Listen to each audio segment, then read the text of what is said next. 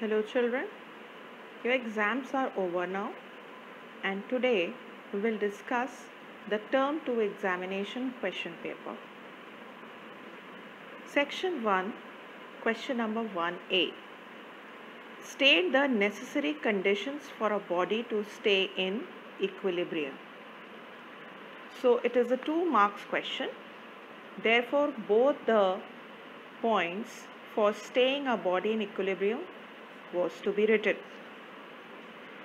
For translational equilibrium of a rigid body, the net force acting on the object must be 0.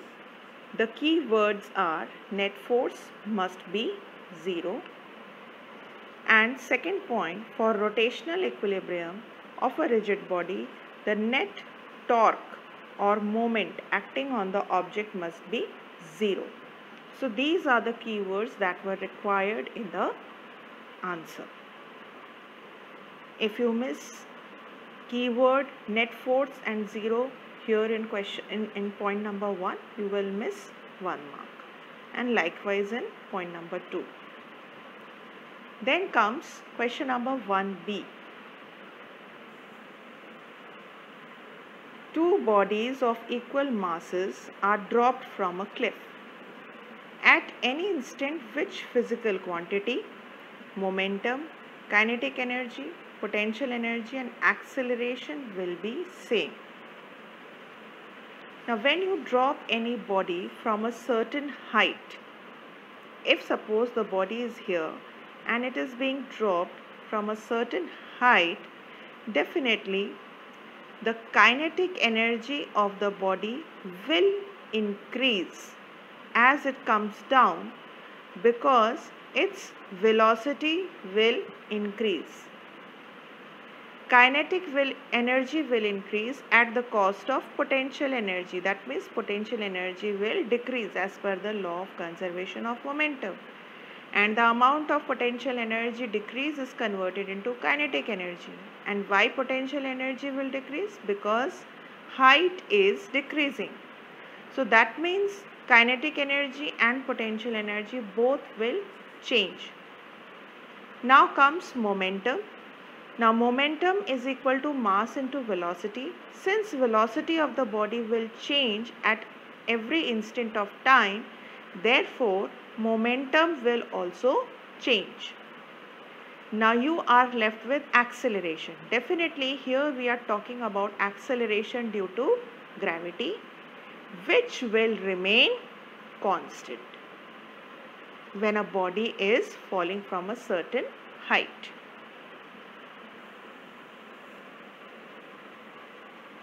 Now comes part 2 of this question. Can the moment of force be 0 even if the force is not 0? And the answer is yes. Moment of force can be 0 even if the forces acting on the body are not 0, because it means that in that particular situation the body is not rotating. Maybe the body is undergoing translational motion because of the forces that are present, and therefore this is very much possible. So part B of the question consisted of 2 parts. So the marks are 1 plus 1 and you are supposed to write only the answer. There was no need to write explanation. Next comes a numerical. So the question was,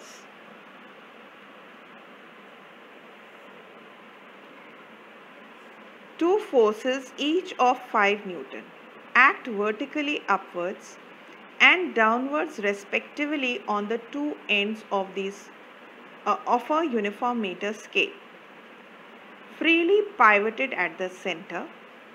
Determine the magnitude of the resultant moment of these forces about the midpoint of the scale.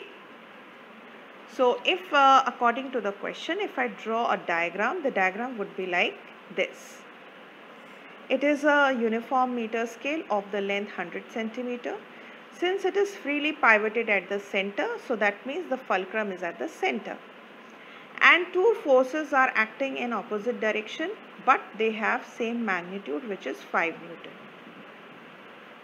So these two forces form couple, and that is what you were supposed to find. So the resultant moment will be force, either force.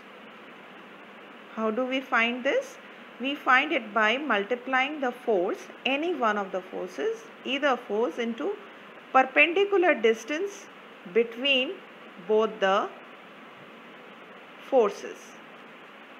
So the value of force is 5 and the perpendicular distance between them is 1 meter because they are acting at the ends. So this means the resultant moment is 5 Newton meter. This question was of 2 marks. Definitely it was not required that you draw a diagram. It was not required at all. But marks distribution are like this, that how do you put the values and then answer with correct unit. If your unit is wrong, then you will not get 1 mark for the second step. That was question 1C. Now comes the next question, 1D.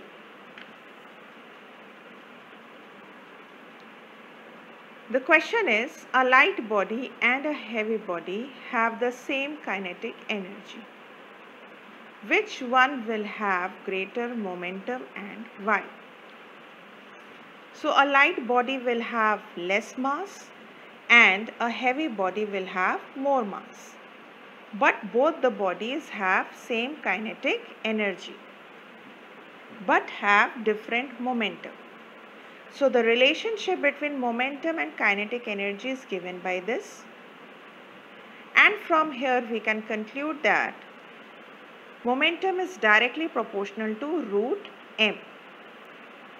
This step, this reasoning step carries 1 mark. Since momentum and the mass are proportional to each other, square root of mass are proportional to each other, which means that the heavier the body, the more will be the momentum, and hence the answer would be heavier body will have greater momentum, and this statement carries 1 mark. So reason with the answer, it is 1 plus 1. That is what the mark distribution is for this question. And now comes the last part of question number 1. The question is, a body of mass 200 grams is thrown vertically upwards with an initial velocity of 20 meters per second. Calculate maximum potential energy gained by the body as it goes up, and the value of G is also given. So here, first of all, we will calculate the velocity of the body.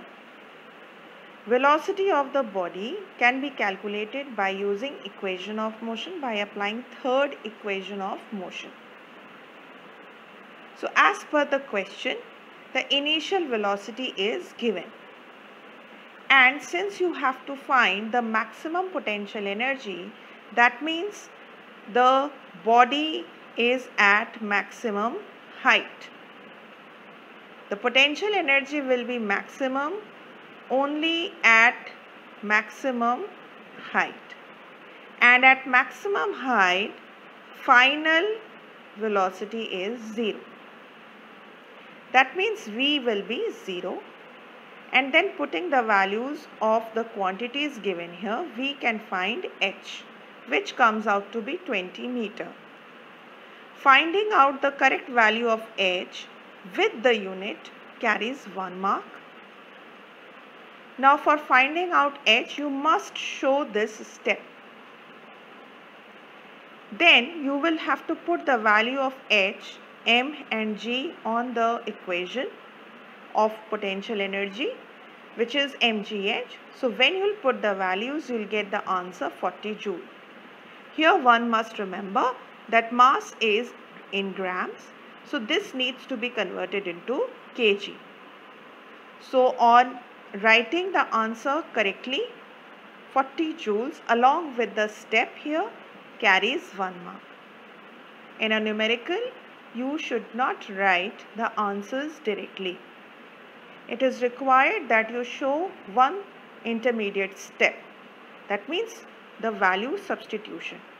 The rest of the calculations, even if you have not shown, that is not an issue, but you must show the value substitution in the given equation. And then the correct answer should be mentioned with the correct unit. So this carries 1 mark. Each of the steps carries 1 mark. So it is 1 plus 1, 2. So that was question number 1. Let's move on to question number 2.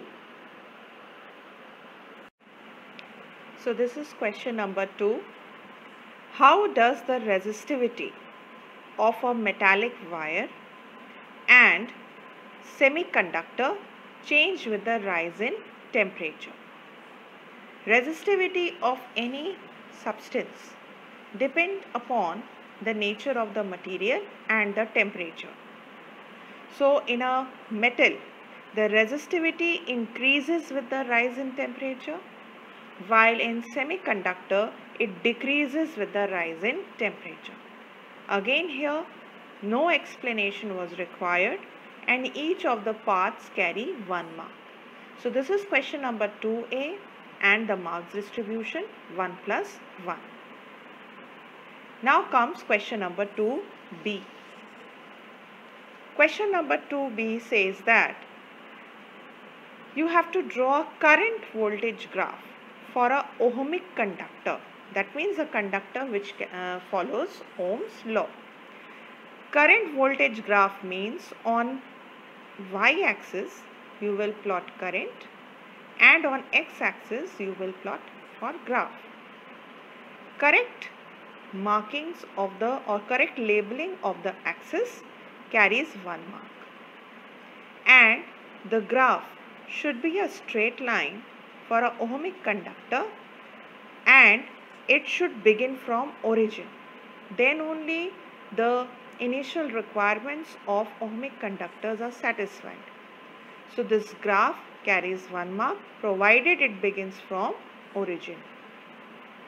So this is how the mark distribution for question number 2B, 1 plus 1. Correct labeling of the axis and the correct graph which should begin from origin.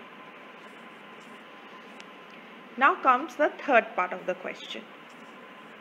A piece of wire is redrawn by pulling it until its length is doubled.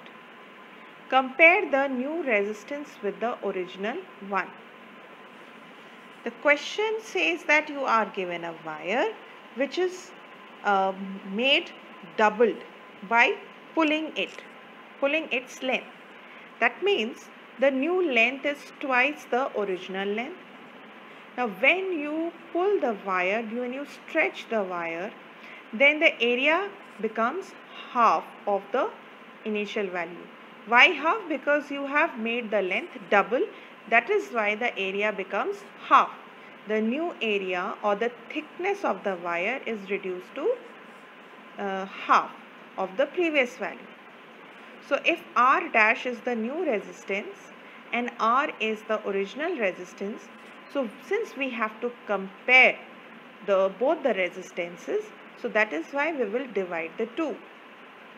And we will put their values here. Rho L dash upon A dash for R dash and rho L upon A for R.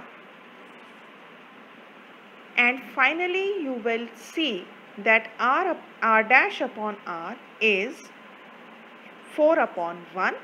Therefore the ratio is R dash is to R is 4 is to 1. And that is the answer.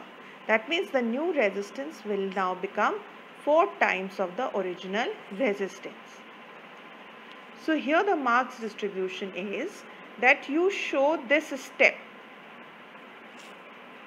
This particular step is required to be shown in order to get 1 mark. And another 1 mark for writing the answer that the new resistance is 4 times the original resistance or you can show in the ratio form. So this carries 1 mark. Comes now question number 2D. Explain why the current that makes the heater element very hot only slightly warms the connecting wires leading to the heater. The reason is the material of the heater element has higher resistance than the resistance of the connecting wire.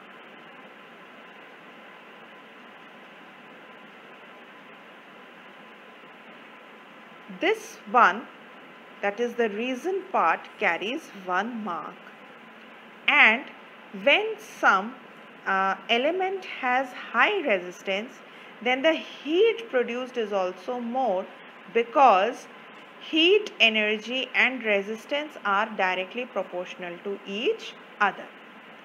So reason and the answer carries 1 mark each. So that is how the marks distribution for question number 2D. It is necessary to mention that heat is directly proportional to resistance. If you remember, the formula is H is equal to I square RT. So here we will have to mention that heat and resistance are directly proportional for a given conductor. The greater the resistance, the more is the heat energy. Now comes question number 2E, which is a numerical. A geyser has a label 2 kilowatt and 220 volt. What is the cost of using it for 30 minutes? If the cost of electricity is rupees 3 per commercial unit. In order to calculate these kinds of questions, the cost for electricity bill, we must make sure that all the values are, that means the value of power, electrical power is in kilowatt and time is in hour. So in the first step we will find the electrical energy. So power into time, power of the geyser is 2 kilowatt and the time for running the geyser is 30 minutes. So that needs to be converted into into hour. So when we'll put the values, we'll get 1 kilowatt hour electrical energy. This step carries 1 mark. Again, I am repeating, children, that in any numerical you must show the intermediate step. Next is to find cost. The cost of electricity is rupees 3 per commercial unit, which means 1 kilowatt hour will have how much rupees? Rupees 3. So this step will give you 1 more mark. So that is how the marks distribution for this particular question.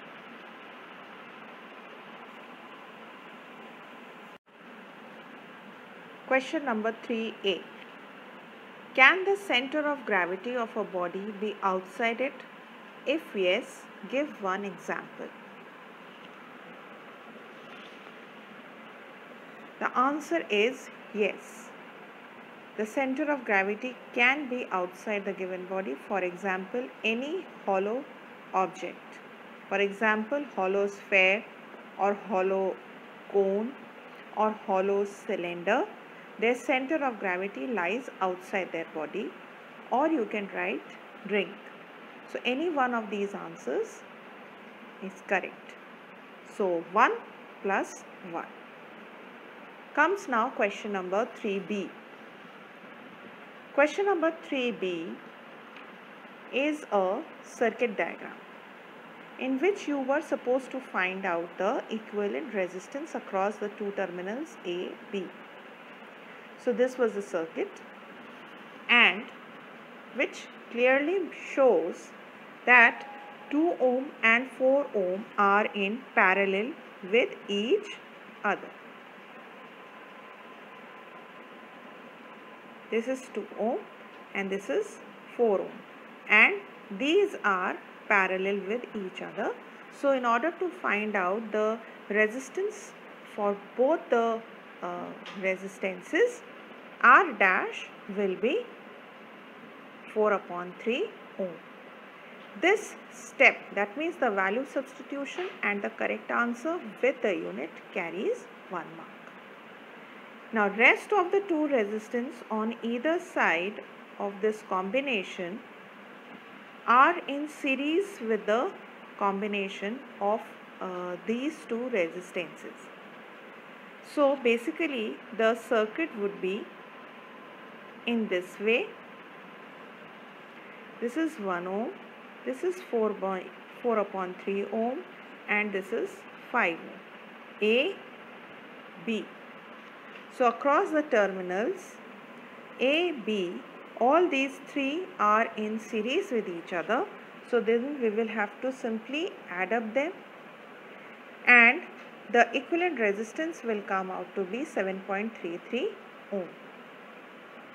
So this step along with the intermediate step will carry 1 mark.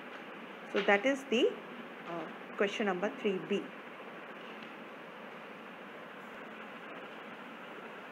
Question 3C. How is MA related to VR? MA is mechanical advantage, VR is the velocity ratio of an actual machine, that means a practical machine. And state whether the efficiency of such a machine is less than 1, greater than 1, or equal to 1. So this question again consists of two parts. So MA is always less than VR of a practical or an actual machine. So this is carrying 1 mark. And the efficiency of such machines is always less than 1. So this is 1 mark. So it is 1 plus 1. Next is question number 3D. State the energy changes that occur in charging a battery and in unwinding of a watch spring. So when you charge a battery, you provide electrical energy to the battery, which is converted into chemical energy. While elastic potential energy is converted into kinetic energy during unwinding of a watch spring. So this is the 3D part. And now comes the last part, 3E. Why is it difficult to open a door by pulling it or pushing it at the hinge? Explain. So it is definitely difficult. So you have to answer why is it difficult. Since the torque or moment is directly proportional to the perpendicular distance between the point of action of the force and the line of axis of rotation. So this statement, this relationship between the two is carrying 1 mark, and this is most important thing to be written. When these two are directly proportional to each other, so now when you are applying the force at the hinge, therefore this perpendicular distance is reduced and hence the torque will be reduced. So that is why you have to apply greater force to produce same torque. So this carries 1 mark. So that was question number 3E. Question number 4A. What are alpha, beta and gamma radiations composed of? Alpha consists of 2 protons and 2 neutrons, while beta is a fast moving electron and gamma is an electromagnetic radiation. You will get 2 marks only when all 3 will be correct. Even if one is wrong, you will lose 1 mark and you will be given only 1 mark for writing 2 correct answers. That is the marks distribution for question number 4A. Now comes question number 4B.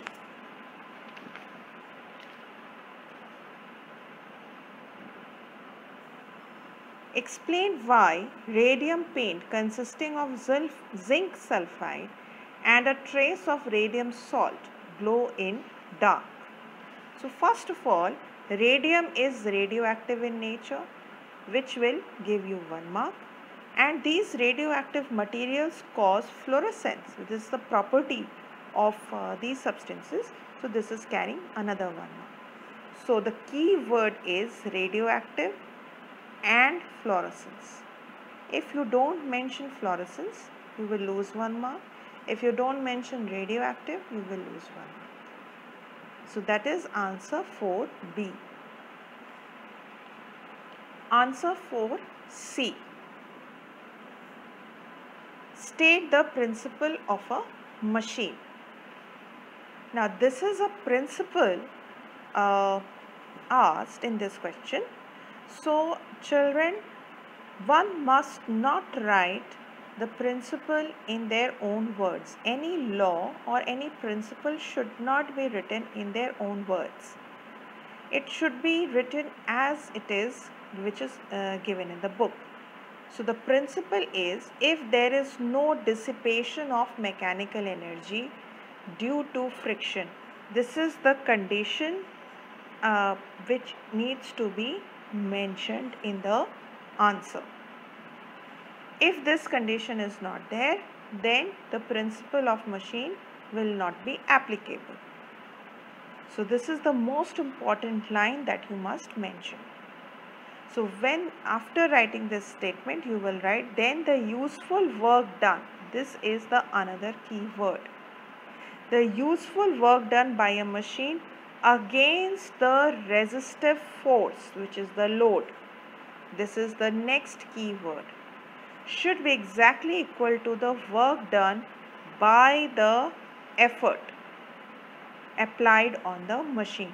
So these are the key words that needs to be mentioned while writing principle of machine. If you miss any one of these, you will lose 2 marks directly. So that is question number 4C.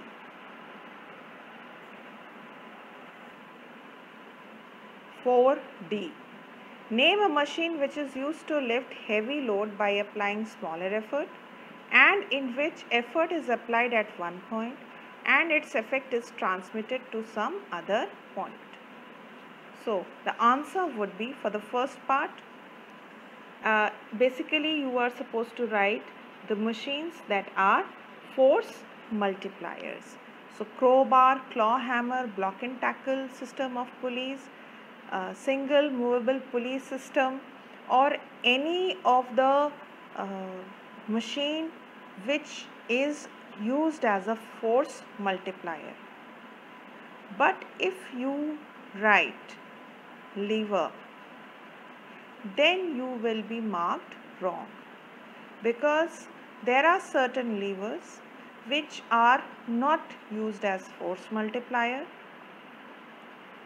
Therefore, it is necessary to mention the name of the machine.